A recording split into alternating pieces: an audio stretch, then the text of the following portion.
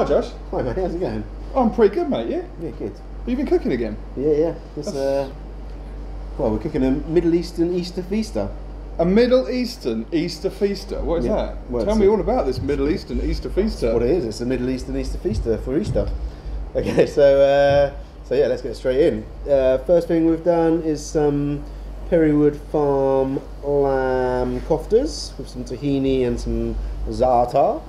Then CSONS classic, we've got some chicken shawarma on a bed of couscous with some mint and cardamom yogurt, harissa and dukkha, and then we've given you a bag of the Shropshire micro greens from the Shropshire micro farm that you can decorate your dishes how you please with. And then over here we have some marinated red peppers with some shallots, garlic, parsley, red wine vinegar, sugar.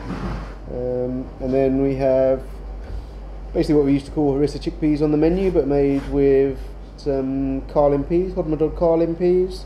Kind of a tomatoey, harissa-y kind of bean stew basically. Then we've got some lovely Lane cottage leaves. These aren't the Lane cottage leaves, but hopefully we'll have them next week in a kind of pomegranate vinaigrette. This is something called bissara, that's somewhere between a sort of Moroccan soup and a dip. You can have it both ways, thinner or thicker. We're somewhere in the middle, so yeah, it's basically fava beans, spiced fava beans, cooked down and turned into a really nice puree, so a little bit like a hummus, but that sort of idea.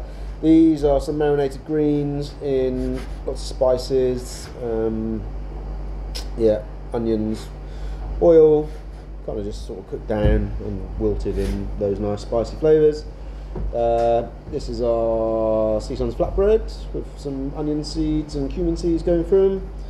And then next up we've got, well, basically this has all been on the dishes already, but we're giving you extra so that you can play with it a bit.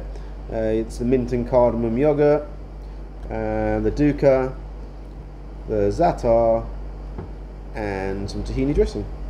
And I think that's about it. And for pud, puds, we've gone pretty classic. It's another labna cheesecake kind of vibe. But this is a honey and co recipe that we've kind of stolen a little bit. And yeah, as you can see down on the plate, there's a little nest of phyllo pastry, and then sat on top of that is a rosewater sweetened labna. We've got some delicious poached rhubarb from Wye Valley. We've sprinkled that with a pistachio dukkha, and then there's a saffron honey from Phil and Chloe Evans in Herefordshire. So yeah, pretty tasty, simple, easy dessert, nice and light to finish off after that crazy feast.